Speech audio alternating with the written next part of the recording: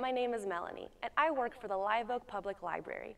The poem I will be reading today is called To Autumn by John Keats from the collection of the Penguin Book of Romantic Poetry. And this book is available at the Swanee River Regional Library.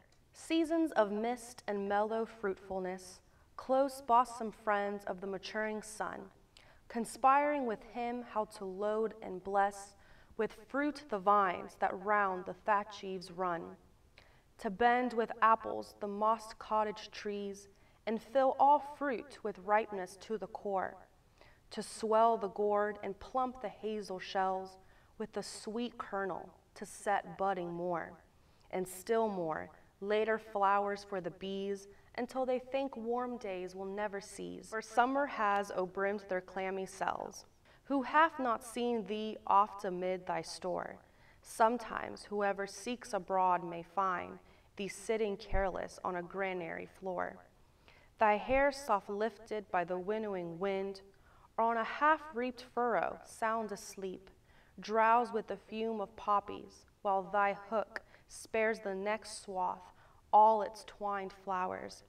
And sometimes, like a gleaner, thou dost keep steady thy laden head across a brook, or by a cider press with patient look, thou watchest the last oozings hours by hours. Where are the songs of spring?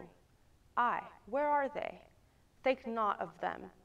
Thou hast thy music too, while bared clouds bloom the soft dying day, and touch the stubble plains with rosy hue.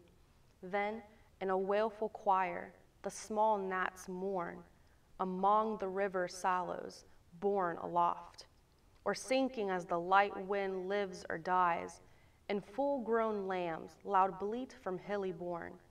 Hedge crickets sing, and now with treble soft the red breast whistles from a garden croft, and gathering swallows twitter in the skies.